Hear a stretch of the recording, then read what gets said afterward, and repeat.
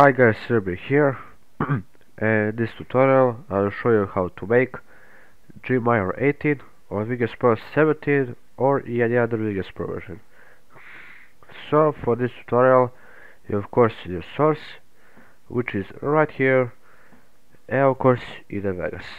It can be other versions like 60, 50, 40, 30, 12, etc. or a new versions like 70, 80, 90, 20 and 21. So let's get into this tutorial. So the only window so far that you have to put for this effect is to only go to Hustle Adjust and choose the max saturation option. And so this is basically how it looks like. There is no hue, luminance is in 1 only, the saturation is either all the way up in the max or in the 2.000 option. And now this is the only visual so far we have for this effect. So now we move on to the audio. So for the audio you of course have to click the properties, choose the pitch method.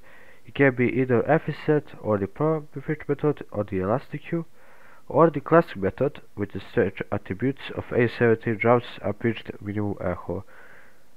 But you already know which one I choose, so let's not bother with that. Let's see the pitches. So basically the pitches for the G 18 are the exactly the same like for the G 6, or aka 0 and -8. Now since it's done with the effect, we can now preview it.